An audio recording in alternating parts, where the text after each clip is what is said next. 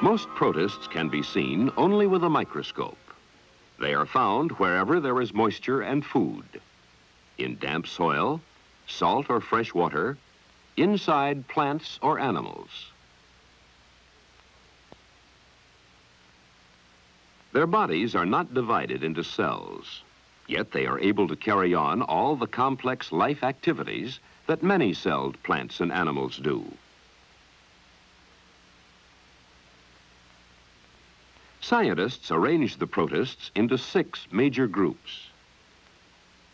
We'll look first at the group of protists called the sarcodina. The members of the sarcodina group, like this amoeba, have finger-like projections that extend out from their bodies. The amoeba is perhaps the best-known member of the sarcodina group.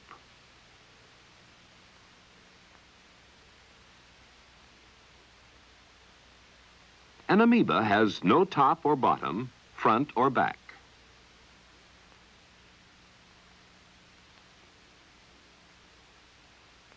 It moves through the water by flowing or streaming from one place to another.